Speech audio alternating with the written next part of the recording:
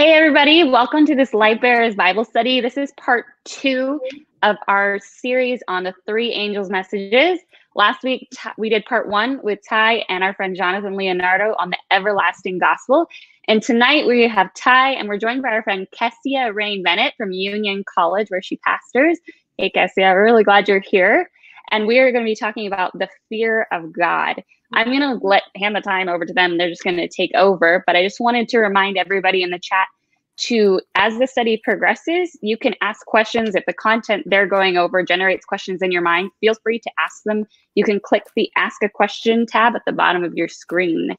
Ty, do you want to start us off with a word of prayer? I'll do that. Thank you, Allie. Father in heaven, Lord, we pray that you would preside over our minds and help us to see things we haven't seen before. We want to understand, not for the sake of being stimulated intellectually merely, but we want to know you more intelligently so that we can love you more passionately. God, please connect our heads and our hearts. May we not merely be pursuing knowledge for the sake of knowledge, but Lord, may we be pursuing the knowledge of you, our God, so that we may fall in love with you and to serve you with our whole hearts. So Father, please open our minds right now. Please send your Holy Spirit to instruct us. We confess our weakness before you and ask that you would give us more than human understanding. Please do not leave us alone in this time that we spend with you in your word. In Jesus' name, amen. Kessia, the first thing I want to say is I love you. It's so it's been a while. It's been a minute since I've seen you, so it's great to see you. A lot of people don't know where you are, except that Allie just mentioned you're at Union College. Could you briefly just say what you're doing there? Yeah, so I look at Union College out my window here. We're kind of just across the street from their campus. I'm here at the College View Church, so I'm the pastor for discipleship, which is, I get to do whatever I want because all of Christianity is discipleship, so it's great. Yes, yeah. Yeah. And hey, just real quick, how old were you when we met the first time? Ooh, when we met the first time, I was like a brand new baby Christian when we met. I must have been like 15, probably. 15, yeah, I think 15. Light Bearers Convocation. Yeah, up in northeastern Washington State. That's right. Yeah. Oh, geez. And when you came to that event, I don't remember all the details, but is that the one that you preached at? The first one you came? Years later. That was the year. A couple years later. That was okay. 20 Julys ago. 20 Julys ago, that's right. That's a long time ago. And now, for those of you who are tuning in for our Bible study, Kessia and I are longtime friends. And I've known her since she was 15 years old. And she is now a mommy. She has 2 precious little children. And they are how old? 2 and 3. 2 and 3 years old. And Kessia has informed me that they're speaking whole sentences, which is understandable because Kessia is a sentence factory. She is a human being from whence sentences come. From whence sentences come. Nobody's ever described you that way, but that's how I'm describing you from now on. You are a human being from whence sentences come. New Twitter bio coming soon. Love it. Okay, Kessia and everybody else. It looks like we have just a bunch of people on here. I see Georgia. I see somebody from the Bay Area. I see somebody from Michigan. Here's somebody from California, Canada, Alberta, Canada. The Dalles, Oregon. We got somebody, Kessia, we got somebody from Orlando, Florida, where they are bobbing and weaving, trying not to get the coronavirus. Oh, no. They are trying hard down there not to get it. Got somebody from Houston, Texas. I won't keep scrolling, but thank you for joining us, everybody. Glad you're interested in the Bible. Glad you want to study the Word of God. It is powerful. It is a book that is, according to the Apostle Paul, it is living. The book is alive, everybody. It's alive. This book is alive, and it speaks life into our hearts, our minds, and to our relationships. And so thank you for taking an interest in Scripture. Now, we have had 2 previous online Bible study series, one that was titled Obstacles to Faith, and then we transitioned into a series on basically the social justice passion of early Seventh-day Adventist pioneers. That was super exciting. And now we are studying something that is very near and dear to my heart and to many people's hearts, the 3 angels' messages. Now, for those of you who are not familiar with that terminology, the 3 angels' messages are found in Revelation 14. It is, just as the words indicate, a series of 3 messages that are delivered, that are proclaimed by 3 angels from mid-heaven. This is a vision John is having, so it's symbolic. The word angel in Scripture, for the note takers, just write this down. Just write down the word angel and then M dash and write the word messenger. That's what it means. An angel is a messenger. Sometimes in Scripture, an angel is a literal angel, which is a particular kind of creature, a particular kind of being that God has made who are different than humans, but like humans in some ways. That's a different subject we might look at in the future, but they are rational, they are sentient, and they are volitional. And it's a different order of beings. They are asexual. They're not male or female, according to Jesus. And they are interactive in human affairs. So those are literal angels. But then in addition to literal angels, you guys, sometimes in Scripture, the word angel is just used to indicate message or messenger. For example, let me give you an example. In the last book of the Old Testament, in Malachi chapter 3, the coming Messiah is called the messenger of the covenant or the angel of the covenant. So Jesus can be an angel in the sense that there are times when he is identified for his message delivering activity. So he's an angel in that sense. He's not an angel in the sense of being that particular kind of, different order of being that we talked about, but he's an angel in the sense that he delivers messages. Well, the 3 angels' messages in Revelation 14 are symbolized by 3 angels flying in mid-heaven. And obviously, when you read the messages, they are symbolic of God's church on earth giving that message. Because in the first angel's message, they proclaim the eternal gospel. Well, Jesus closed his ministry by charging his church. That's your job, church. That's your job. Your job is to proclaim the gospel to the world. And so the people of God are angels in the sense that they are messengers. We're not all super angelic. Kessia happens to be more angelic than most. She's definitely more angelic than me. But we're not angelic, but we are angels in the messenger sense. So that's what the 3 angels' message is. And we're going to systematically, just so you know where we're going, that's a little intro, systematically move through all 3 of these messages in Revelation chapter 14. Now, last week was part 1, and we read the first angel's message, which in Revelation chapter 14 simply says, "Then I saw another angel flying in the midst of heaven, having the everlasting gospel, the eternal gospel, to preach to those who dwell on the earth, to every nation, tribe, language group, and people." So it's global. This is a global phenomenon, goes to everybody. Saying, now we're in verse 7, saying with a loud voice, "Fear God and give glory to him, for the hour of his judgment has come, and worship him who made heaven and earth and the sea and the springs of waters." That's the first angel's message, everlasting gospel. And then the angel says, "Fear God and give glory." And so there is this message that is included. Now, Kessia, I'm just gonna state the obvious. The gospel is good news. Yes, that is in the definition. And then right after that, okay, the gospel, good news, fear God. What? What? What? What? So what in the world? If the gospel is good news, why is the first angel following up the everlasting gospel by saying, I've got good news for you, and it's the gospel. Now, fear God.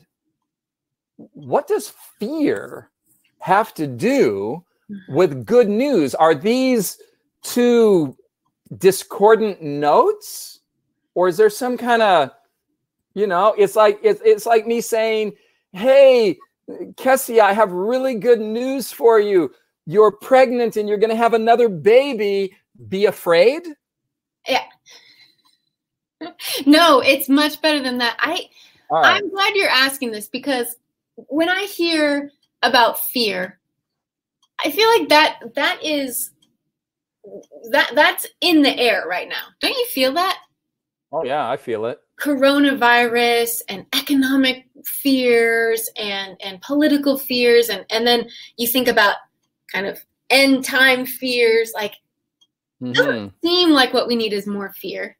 So I'm asking myself as I read this scripture, fear God and give glory to Him, and that was the thing that made me go, okay, wait. Fear God, right? So I fear lots of things.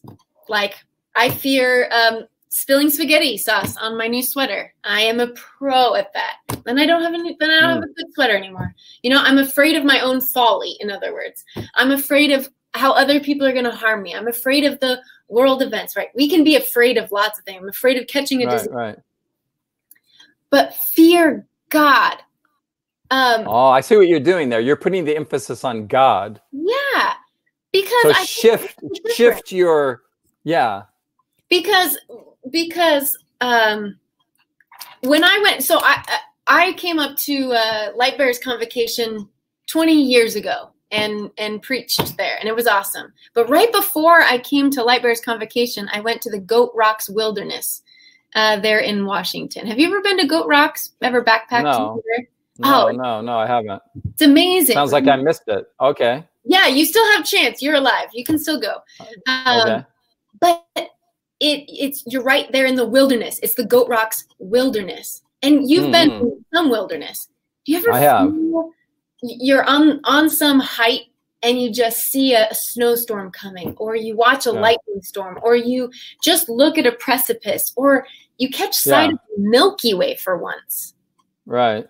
And there's that awe that settles over you. Yeah. That's a result of being small when you see something big and truly awesome. Right. Truly inspiring, truly like, I am not in control of this. I did not make this. I am not, I bear no rule over this. I am subject to whatever beauty this is, whatever power this is. You know what I mean? Oh, yeah. Wow. So you're equating, I think you just did two things. First of all, you said there's a lot of things in the world to be afraid of. And you suggested that the first angel's message is saying, shift your fear to God, as in, don't fear anything else. There's nothing else really to fear. Shift your fear to God, because God has your best interests at heart. It's kind of like, this just came to my mind. I don't know, when you raise children, you have lots of stuff in your head that's left over, all the children's books you read. Did you ever read where in the Chronicles of Narnia, where C.S. Lewis portrays Jesus / God / the Lord as the lion Aslan? And Aslan is a lion. A lion is a pretty scary creature. And the children encounter the idea of Aslan through some of these inhabitants of Narnia, right? And they're describing Aslan / God / Jesus in these really, extremely you know, awe-inspiring terms. And the children, you can just kind of picture them. Their eyes are like saucers and they're not blinking. And they're going, what? And so then one of the children, I think it's Lucy in the story, says, well, is Aslan safe? And the beaver says, oh my, no, he's not safe, but he is good. Doesn't that make all the difference? Think about that. Think about the genius of that. Yes. He's not safe, but he's good. So in a sense, he's safe. We want a fierce savior, don't we? And that's just the kind of God that we have. And I was telling someone the other day, looking up at the stars, I used to be afraid of the stars. Like they inspired in me a kind of awe but that was fearful, because they were so distant and without faith. All I saw was the vacuousness of space and emptiness and meaninglessness, you know? Yeah. But then when you know the God that made those stars, you still feel small and humble. You still feel awe. You still feel a deep existential reverence. But now you know that God knows your name, knows how many hairs are on your head. Yes. In fact, would give all the stars, all of himself, to be in your company. I mean, doesn't that it's incredible. It's incredible. So to fear God, I mean, the word fear.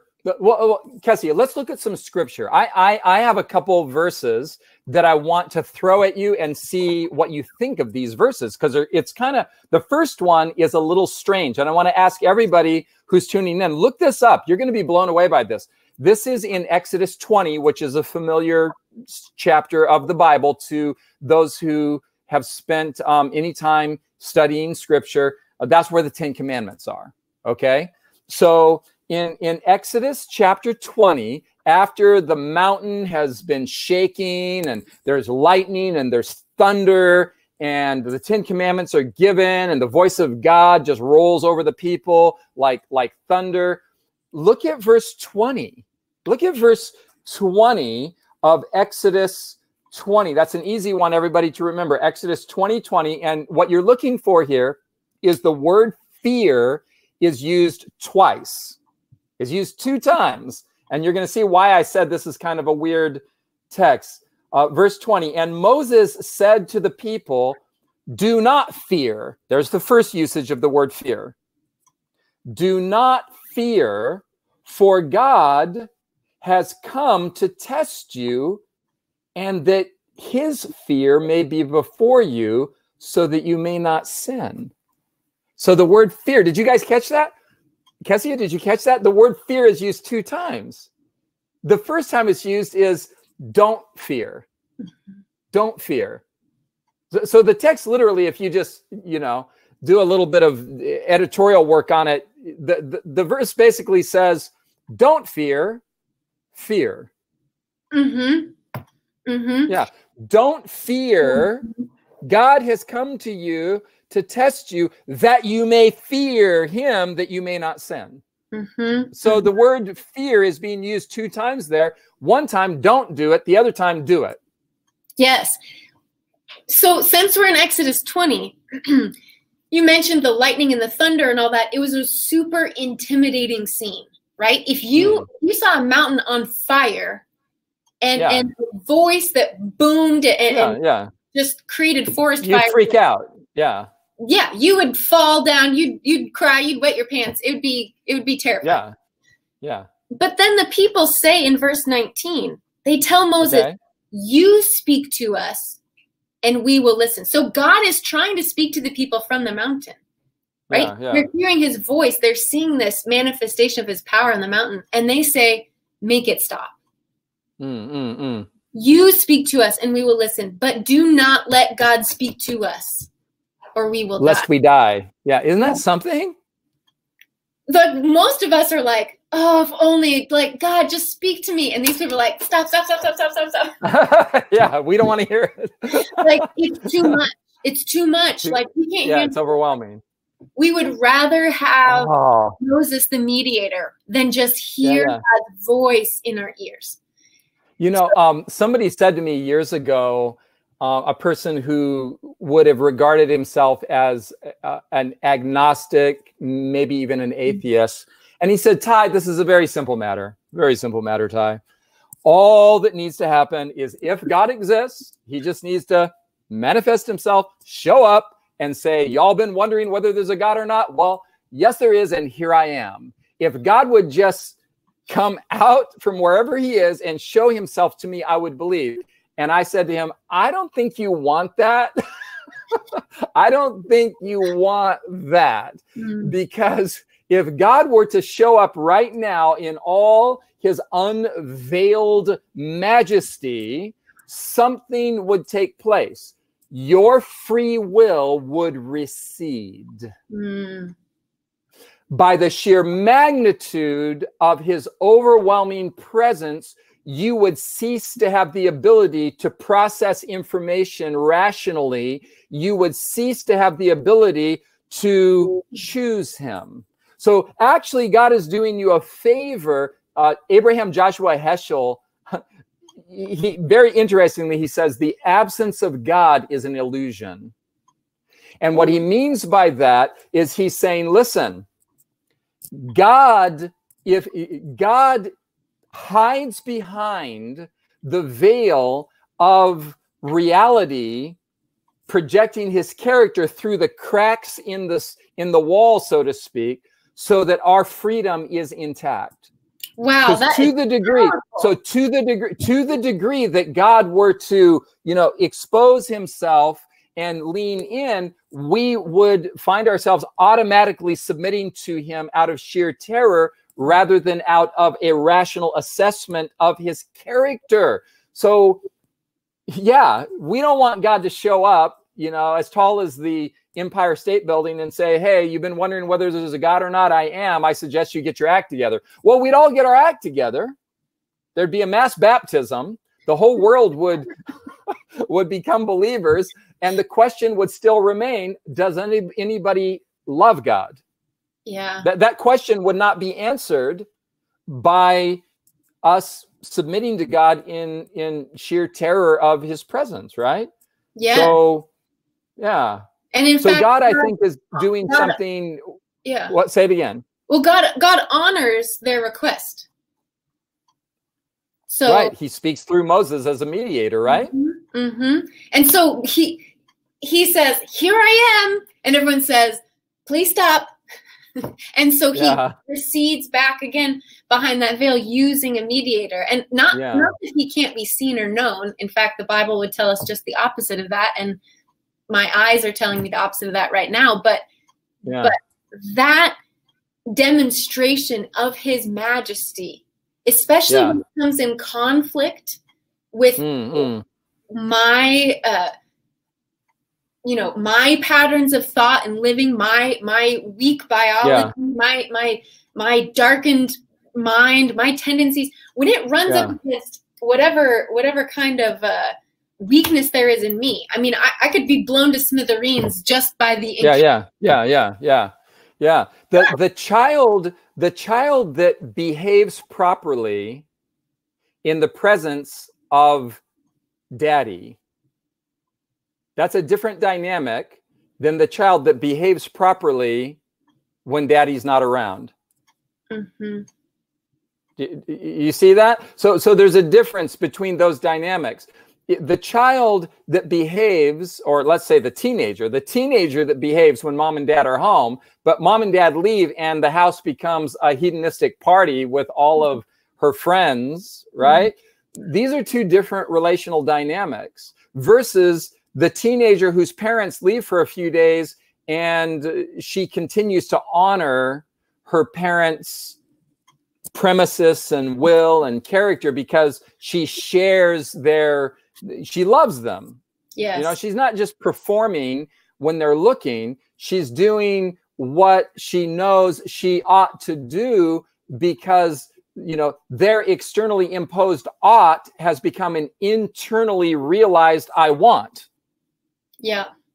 Yeah? That's right. So, and what I like about Exodus 20:20 is that Moses is saying, you have the wrong kind of fear, right? He's making that distinction. You're so afraid you don't want to hear God's voice. No. God is not that kind of person that you're afraid of, so you push them away. God is so awesome and majestic. He's here to show you how majestic he is. But that's the kind of, he's majestic in righteousness.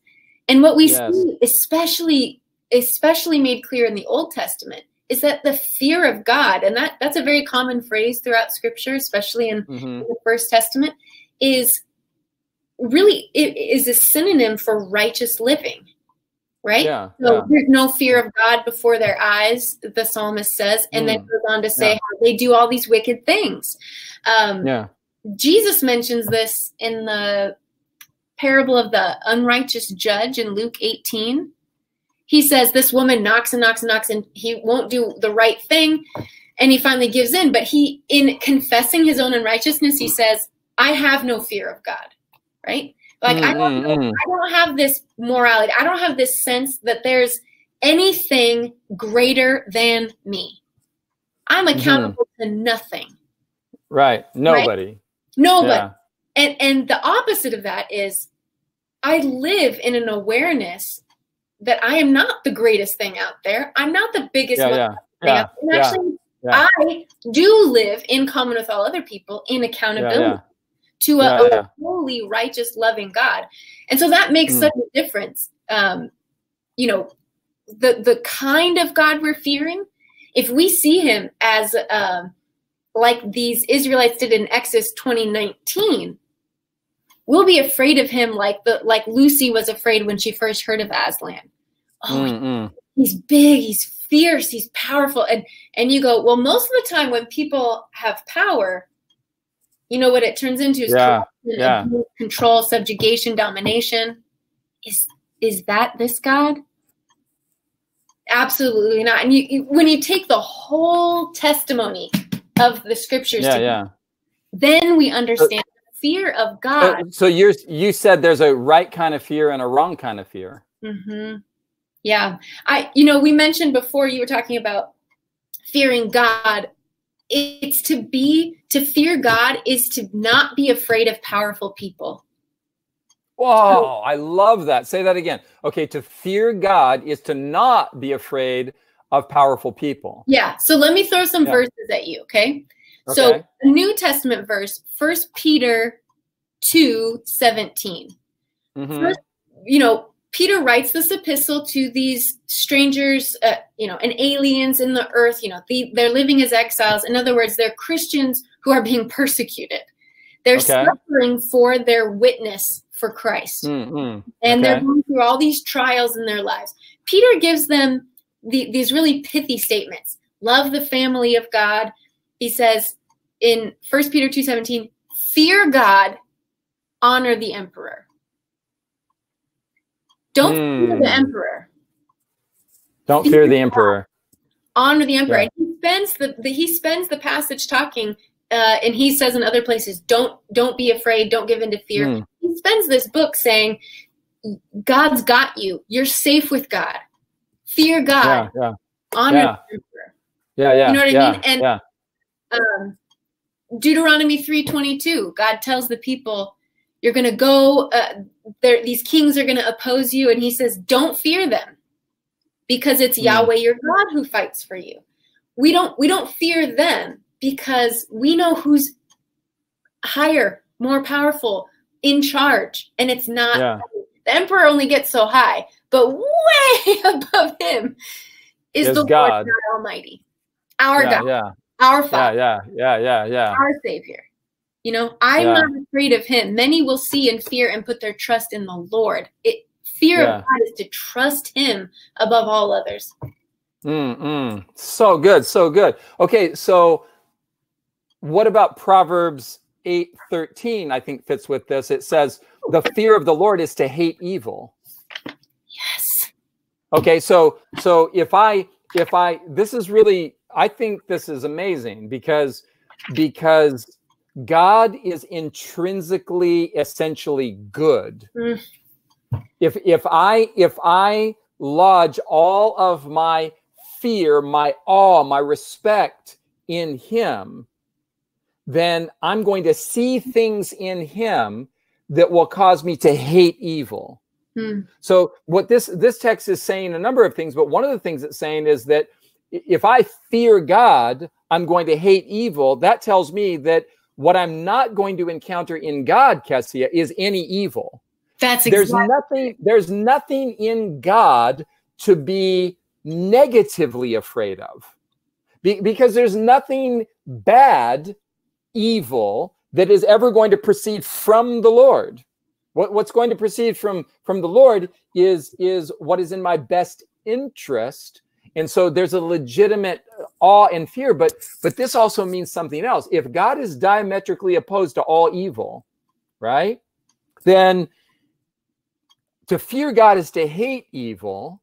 And if I know God as God is, I'm probably going to have a state of mind in which I don't want to do things, i.e. evil, that he is diametrically opposed to. I have not only the fear of God as a follower of Jesus, but I have what I call the fear of Sue. That's my wife. Okay, I have the fear of Sue. And here's the fear of Sue. The fear of Sue is the beginning of wisdom for Ty in some ways, and here's how. Sue and I have been together. I'm just going to use this because it's a real experience that I've had all these years that kind of is a microcosm, I think, of what we're talking about. And that is that I am so in awe of how loyal and faithful and loving and good she has been to me all these years. From the beginning, that I've always been nervous about hurting her. Maybe nervous isn't the right word, but nervous about hurting her in the sense that, I mean, even to this day, Kessia, like I'm in Tennessee right now with my daughters, and I haven't seen Sue for like 4 days, and it'll be about 3 more days, and then I'll go back, and I'll be a little like, I want her to like me. I get butterflies in my stomach because I don't want to disappoint her. I don't want to be anything less than what she deserves. Does that make sense? So if that can happen on a human level, right?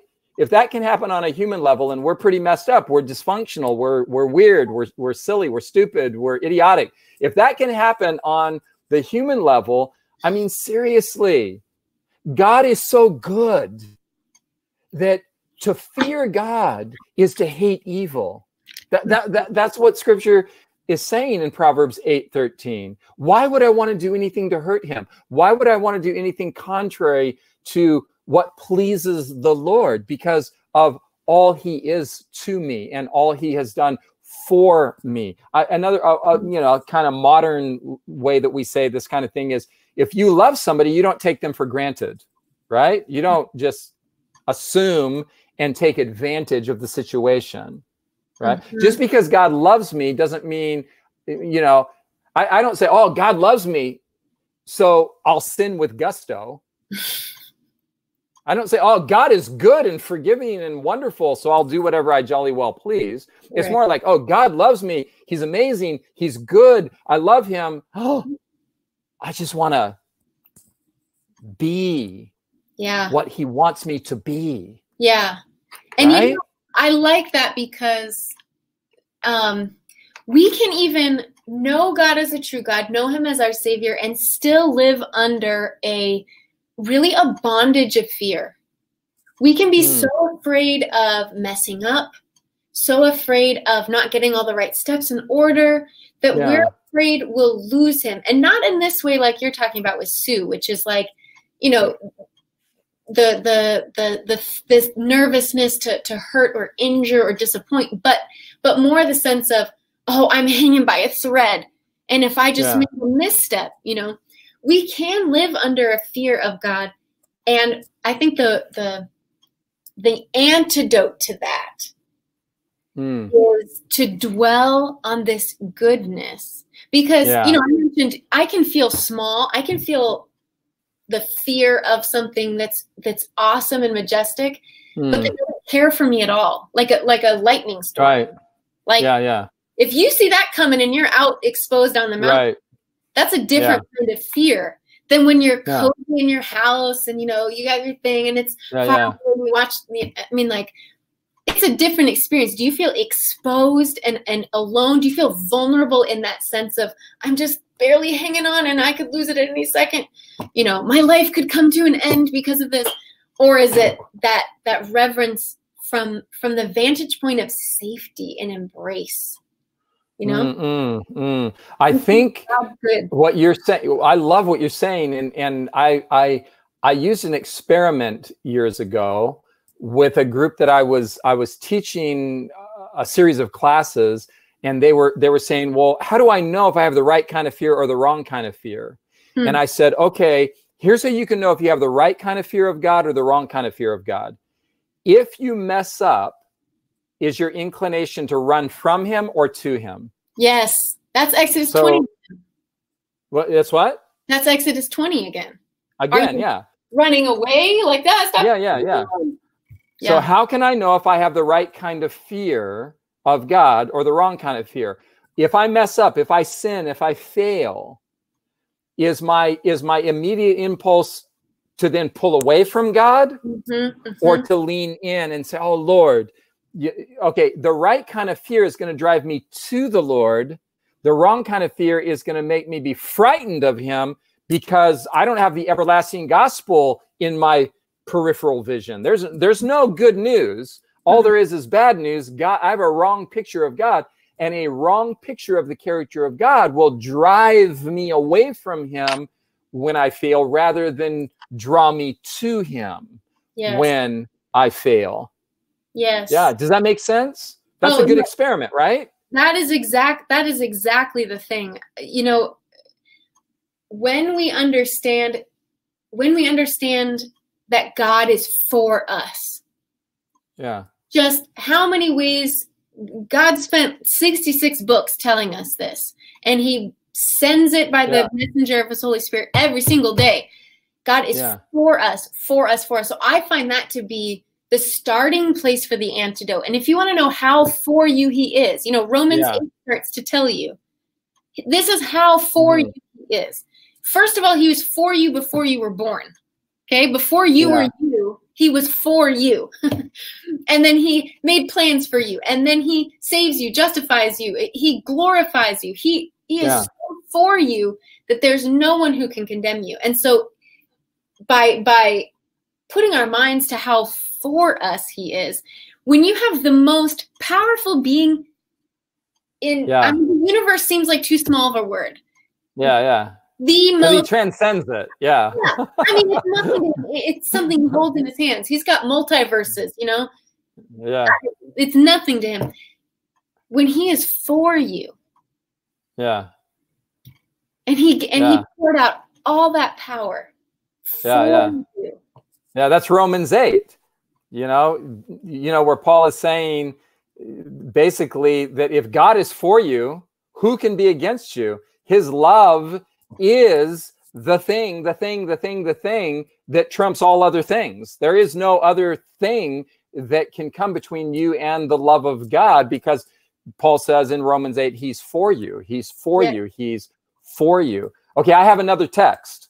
And this one, I love this so much, Kessia, and everybody else, those of you, hey, write this down. And I want to ask all of you, whoever you are, wherever you are on the planet, write down Psalm 130, verses 3 and 4, and give this some serious meditation. Read it like 4, 5, 6, 7, 8, 9, 10 times, and just read it, ponder it, ponder it, ponder it. This is amazing. I'm going to read it really slow. And here is a weird, again, it's strange. The Bible, I say weird. Some of these texts, like the Exodus 20:20, fear, don't fear, fear, is because we're not understanding the words the way the biblical writers are using the words sometimes. So it appears weird to us with our modern vernacular. But watch this. There's a comparison of two ideas here that don't seem to go together. Okay, check this out. If you, O Lord, should mark iniquities, O Lord, who should stand?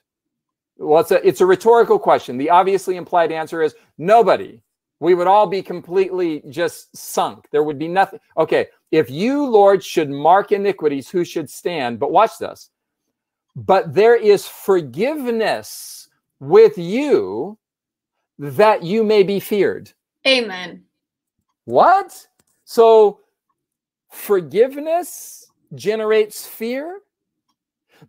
Don't we tend to use the word fear in the sense of terror, right? So we think, okay, if somebody says, I forgive you, our natural response isn't, oh, now I'm afraid of you. But that can't be how he's using the word. He's saying, God is so merciful that he does not mark iniquities. He's not got a list and checking it twice to see who's naughty and nice. God is not a miser with grace. Yes. God is full of grace. It just flows from him. He doesn't mark iniquities. His forgiveness is full and free flowing. So fear him. What? It has to mean be in awe of him. Just be in blown away wonder at the kind of God that God is. Because look at how forgiving he is. Look at how merciful he is.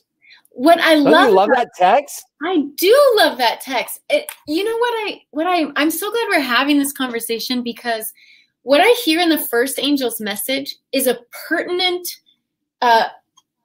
medicine for our time in a couple ways. Number one, there are those of us who there is no fear of God before our eyes. Not you and me, but just in the world. There are people, there's no fear of God before their eyes. They came from nothing and nowhere. Nothing is greater than they are. It's all about control. I just do whatever I can get away with. No accountability, whatever. We need to see that there is a fierce God in the universe. We need to see that there is a God of immense power who, even just by speaking, creates something amazing like light. Like, you try that. But on the other hand, this is the fear of God set in the context of the eternal gospel. And when we read in Revelation 14, this is right there at that center of the book. There's a lot going on that is scary in the book of Revelation. But the message of Revelation 14, of that first angel, is to fear God, not the merchants, not the sea beast, not the land beast, not the plagues, to fear God. Because when I fear him, I'm not going to be afraid of powerful people. I'm not going to be afraid of the catastrophic events that are going to overtake me, as if I'm a blip on some cosmic screen. I reverence God, who is awesome in his power and in his beauty. He has goodness that will blow your mind. And when he blows your mind, you don't have time to get freaked out by everything that flits across the Wow, I'm looking at the comments here, and I'm looking up some of the verses that people are I think it's Reyne is offering 2 Corinthians chapter 7 verses 10 and 11. Thank you for that text. It's powerful. I want to encourage everybody to note that and look up that text. This is where the Apostle Paul is talking about, godly sorrow that produces repentance versus a kind of sorrow that basically just takes for granted, and then the word fear is used. I think down in verse 11, what diligence is produced in you, what clearing of yourself, what indignation, what fear, what vehement desire, what zeal, what vindication. Yeah. So thank you for that text, by the way, Reyne, because essentially, you know, when we encounter God and we have the right kind of repentance, you know, all kinds of very strong, powerful emotions are going to start emoting in us, like vehemence against evil and to hate evil, and you know, a kind of fear that is you know, grips us, takes charge in a sense. And so I think our time is almost up, and we're going to go to Q&As, but I'm going to throw one more concept on the table and see what you think about it. I've been toying with this concept for years, and I don't know if it's true or not, but I'm just going to throw it out there, see what you think about it. Okay. I've asked people over the years, hey, you know, what's the first Bible verse what's a common Bible verse that you know? And a lot of people know John 3:16, you know, for God so loved the world. Another one that is very common, so apparently it's been quoted a lot, even though I wasn't raised in the church, and so I never heard it, but I guess a lot of people are raised with this verse, because a lot of people say, oh, the verse I have memorized that I remember is, the fear of the Lord is the beginning of wisdom. Yes. The fear of the Lord is the beginning of wisdom. The fear of the Lord. Okay, so this is a common verse. It's in Proverbs. The fear of the Lord is the beginning of wisdom. Here's the idea that I'm just going to throw on the table, see what you think about it. Maybe it's right, maybe it's wrong. I mean, I think it's right, but we'll see. Maybe. Okay. So the fear of the Lord is the beginning of wisdom. And then I compare that to 1 John chapter 4 that says, perfect love casts out fear, because fear has torment. So those who are perfected in love don't fear. Mm-hmm. That's what it says. Okay, so you got the fear of the Lord is the beginning of wisdom, and then you have perfect love casts out fear. Those who love do not fear. Fear has torment. So here's my little idea. Let's see what you think of it. Let's see what everybody else thinks about this idea. Chime in the chat if you think this idea is truth or heresy. I think there's a possibility that there's one sense, as we turn the diamond of this subject, that the fear of the Lord is the beginning of wisdom, but not its end. Now, I'm using the word end here in the sense of its teleological end, its trajectory. So the fear of the Lord is the beginning, you know, it gets my attention. I'm like, oh, you know, I don't want to do anything wrong because God is big and awesome and more powerful than me. And I don't want to displease him because after all, he's God and I'm not. You know, the fear of the Lord is the beginning of wisdom. And I need that. I need that. A child's beginning of, you know, a good life is to legitimately fear daddy and mommy and to do what daddy and mommy say, right? Because daddy and mommy know more than the children know.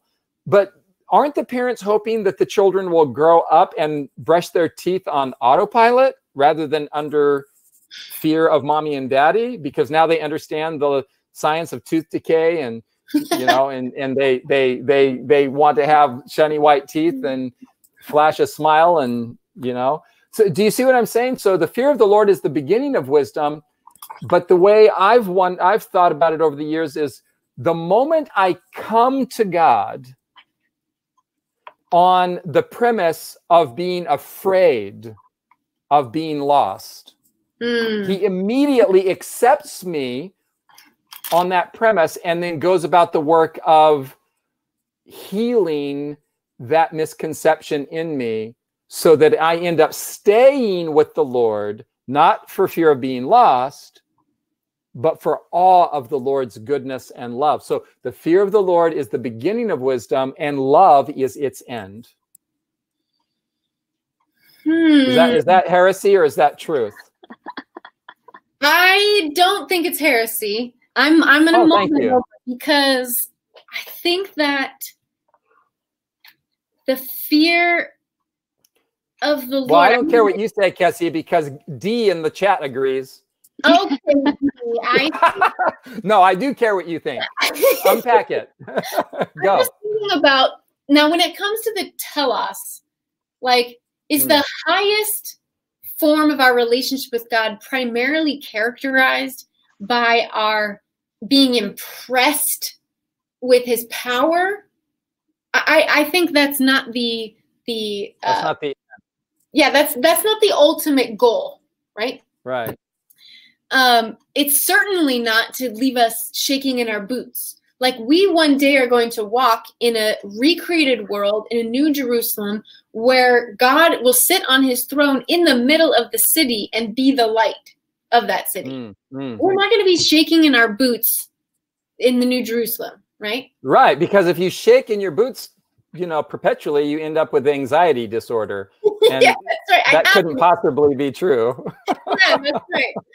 That's right.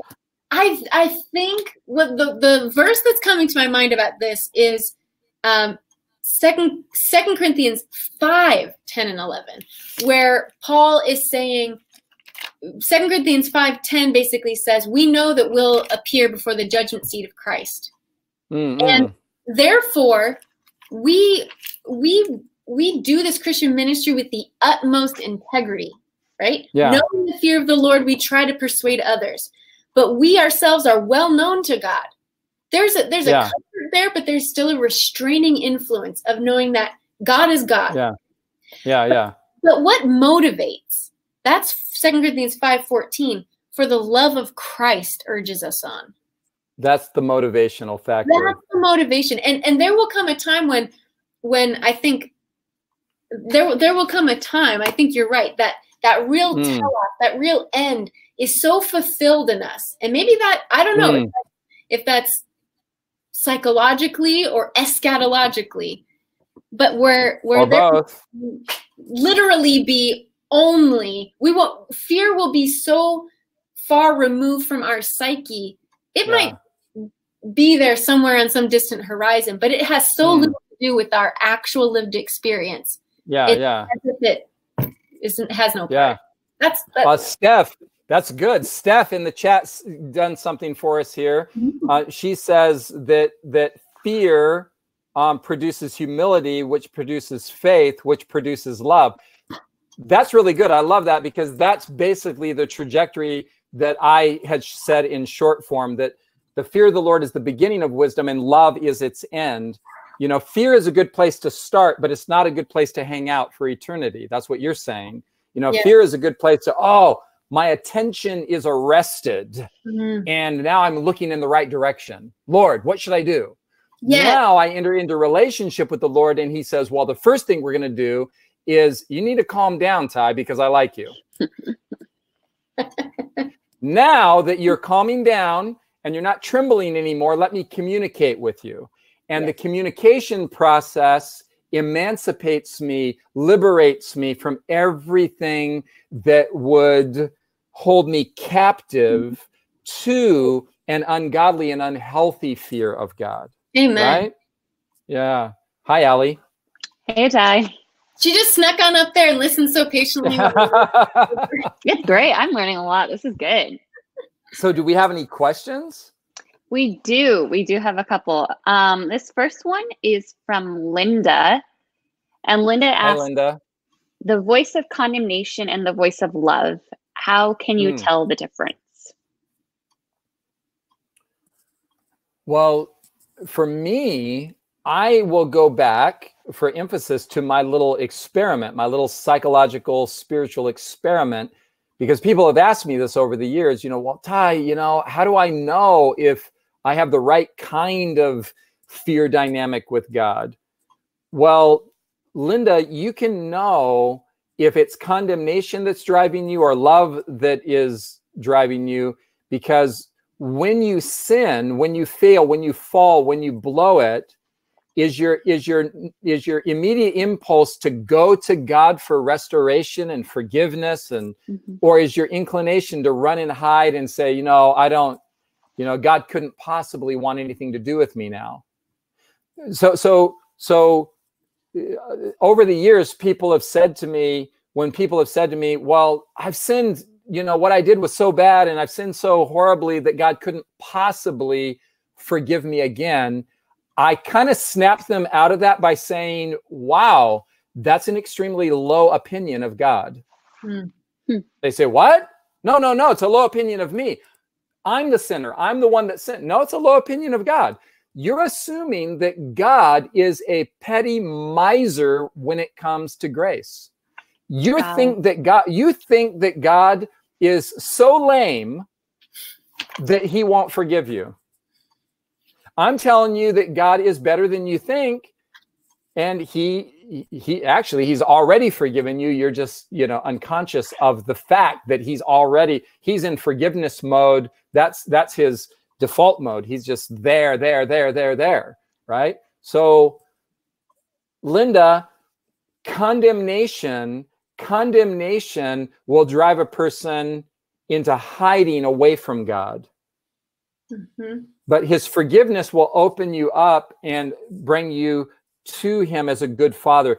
God is good. Also, I'll just add this, because some people ask God to forgive them over and over and over again for the same thing. And it's like groveling. It's like God is a pagan deity that is hard. Oh, he's so hard. I mean, I better ask him again. I better ask him again. I better ask him again. I remember years ago, not that it hasn't happened recently, but this experience happened, years ago, where I was apologizing to Sue like 3, 4, 5 days in a row. And she just got tired of it. She said, what do you think? I hate you? I said, what? She said, I forgave you 4 days ago and you're still apologizing for the same thing over and over again. You must think I'm pretty, hardcore. I'm not that hard. I love you, Ty. I love you. I forgave you the first time you asked. You don't need to ask over and over again. There was one time when I hurt her and I said, well, Sue, can I buy you something? This is when I was like in my 20s and so stupid I can't even hardly imagine. Can I buy you something? She said, Sue, Ty, you want to buy me something to get me to forgive you? That's a pretty low opinion of me. No, you can't buy me anything no, Ty, no, I already forgive you. That's a done deal, but I don't know. What do you want to buy me? Because I'll take that too.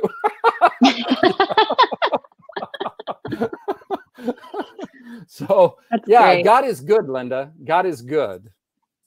I like that. Kessia, do you have anything to add to that? I was just yes and amen, and thinking about God's Spirit. He bears to us the testimony of Messiah Jesus, right? That's what the Bible tells us. The message of the Spirit, the one who speaks to our hearts, the one who communicates God's truth to us, always tells us about Jesus. What will it say about Jesus? Will the Spirit say,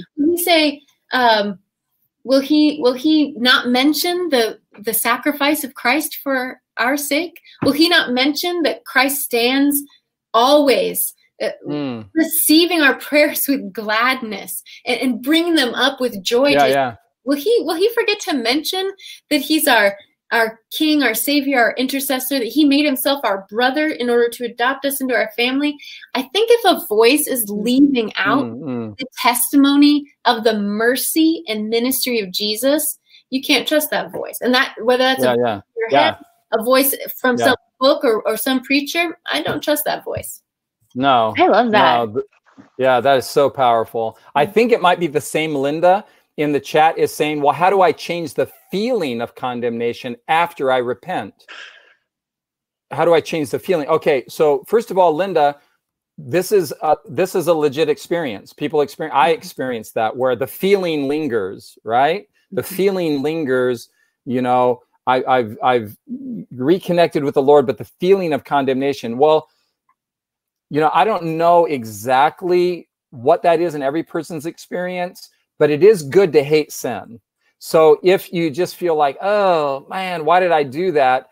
That's just going to kind of, subside from your emotions with time as you get space between you and whatever you did that you repented of, that you feel so bad about. I would, on the one hand, Linda, I would thank the Lord that you have a sensitive conscience. Think about this. Would you rather, feel those feelings of, why did I do that? and have a few days or a week to get over it? Or would you rather be able to sin with impunity and feel nothing? To sin and feel nothing, there's a diagnosis for that. That's called psychopathy. That's, the definition of a psychopath is somebody who can do evil things and not feel bad about it. Basically, that's what it is. And so, yeah, those feelings just might be your feelings, Linda. They might just be your feelings, and they're going to subside with time. They're going to subside with time, but keep feasting your mind on the love of God. You've heard of hormone replacement therapy, no doubt, because it's big in the news. We need theology replacement therapy. I was wondering where you know? I'm going to tell you how to get an infusion of that theology replacement therapy then. And that is celebrate before God. Confess. Okay, you confess the sin, you received his forgiveness. Now confess how good he is. Now praise and pray aloud. And this is what this is what does that therapy for me. If I were to find myself in that situation, is I'm going to go to scripture. I'm going to go to Psalm 130. Oh God, if you should mark iniquity, nobody could ever stand, but with you there's forgiveness. I'm going to go to Psalm 103, and I'm going to praise his name. I'm going to go to Ephesians 1.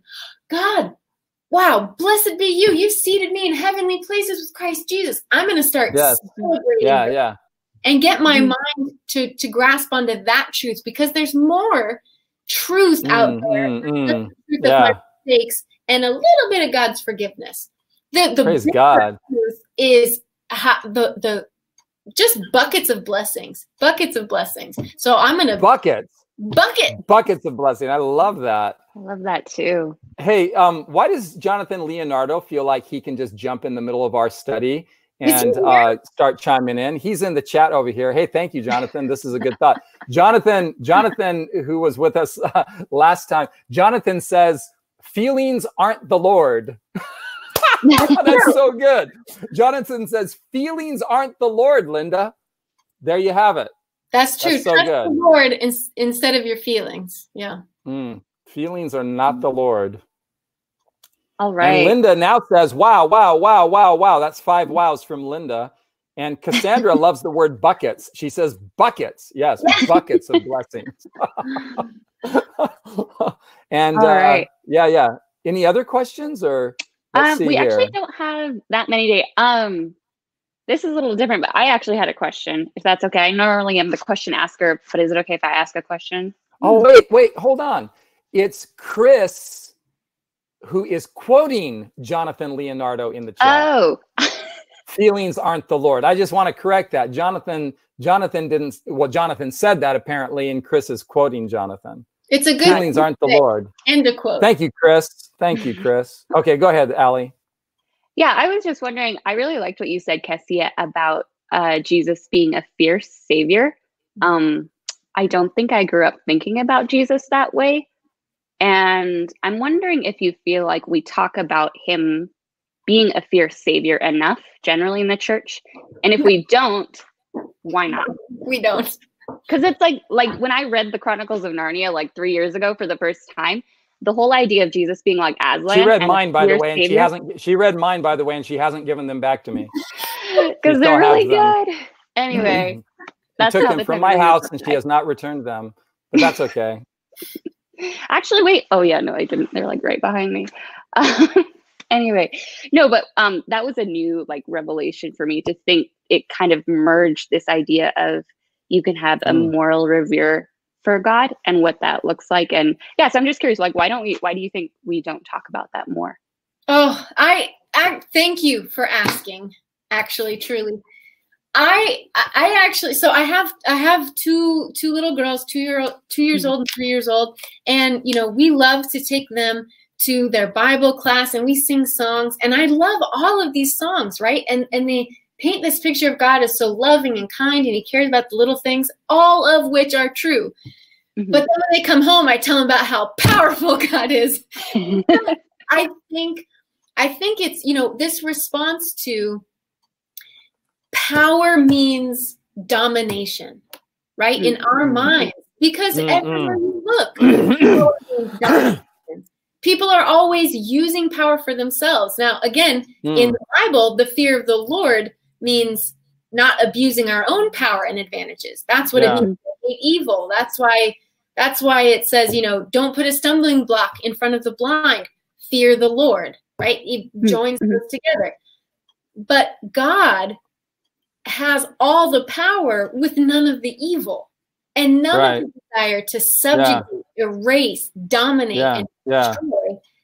But I think we haven't found that balance. So maybe it's just a pendulum swing. You know, there was a time when the Christian God was out there like a stern judge looking for people's faults, just trying to find a record so he could kick him out of heaven, you know, and then we're like, oh, not that. He's actually really kind and good. And we took it for granted that he was powerful because that's what we all already knew. And so I think the idea of Jesus as meek, he was, as mild, he wasn't. Was he mild? Was he like the lamest sauce from Taco Bell? You know? No.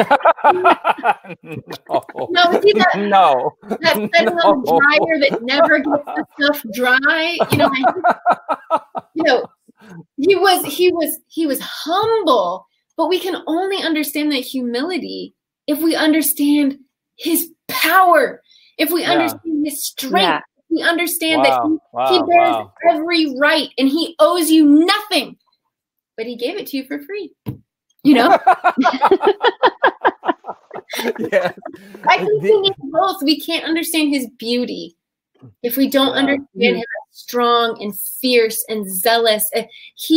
My Jesus in Revelation 1, his eyes are like fire. His feet glow like bronze in a furnace, you know. He's not a weak sauce. Yeah. No, years ago, there was a woman who was kidnapped by a man in the United States, and he abducted her, put her in his car, drove off into the wilderness to a cabin, you know, put her in the bathtub and sat there on the toilet with a gun to her head, trying to work up the courage to do dastardly deeds, not trying to work up the courage, but just like tormenting her, you know, psychologically and so on. And the story was really fascinating, you guys, because this woman did something so amazing. She said things like this to him. You know, he captured her, put her in the bathtub, sat there with a gun, and she said, hey, could I turn around? Because you're over here and I'm over here and I can't see. Oh, okay, go ahead. So she turns around. Now they're face to face. She's laying in the bathtub. Picture this. And he's sitting here on the toilet holding the gun to her head. And she says, you don't want to do this because I'm going to tell God on you. And God is, listen, you don't want to do this. I'm his daughter and he loves me very much. And you're going to be in the biggest trouble that anybody has ever been in. If you better let me go, because if you don't, I'm telling my heavenly Father everything that you've done, and you don't want to mess with him because he loves me very, very much. And they began having a conversation, and she began reading different gospel readings to him from a book that was in her belongings, you know, when he captured her and took her. Oh, wait a minute. Siri thinks I'm talking to her. So you know, anyways, he did kidnap her, but he ended up letting her go because he said, I'm not messing with this lady because God is on her side. And so there's a sense in which, you know, you wouldn't want a mild God who would do no harm. I mean, think about it. If God can look at the horrific things taking place in our world and not feel anything about it, then God is not psychologically well adjusted. Right? So for God to be God, God would have to be pretty, you know, legitimately angry about violation and abuse, you know, and horrific things that people do to one another. But yeah, that I just remembered that story because, you know, you're talking about, is God fierce? And this lady literally, you know, talked this guy into letting her go on the premise that God is on her side. And, you know, you better let me go because I'm going to tell on you. That is amazing. That's crazy. That is That's crazy. really insane. Well, now you need, now we all know what to do. If you're ever abducted, don't just be all terrified. Reason with the person, you know? Yeah. Oh, God. Say, hey, I know you talk to me, but you want to do Bible studies because... All right. Well, I think it's time to wrap things up. I didn't realize how long we'd gone. Kessia, thank you so much for joining us. Ty, yes. Thank you too. It was really great to have you guys here. And everybody, just to close out, we want to thank you all so much for coming. And just remind you that we will be doing this again next week, same time, 5 p.m. Pacific Daylight Time. And you can sign up for next week's study at the button at the bottom or the middle of your screen. Also, some of you are asking, yes, this is recorded, and you'll be able to watch the replay at lightbearers.org/live. And I think that's everything we needed to cover. So yeah, join us next week. Bring a friend, tell your friends. We hope you enjoyed this, and thank you all so much for coming. We'll see you guys next time. Bye, everybody.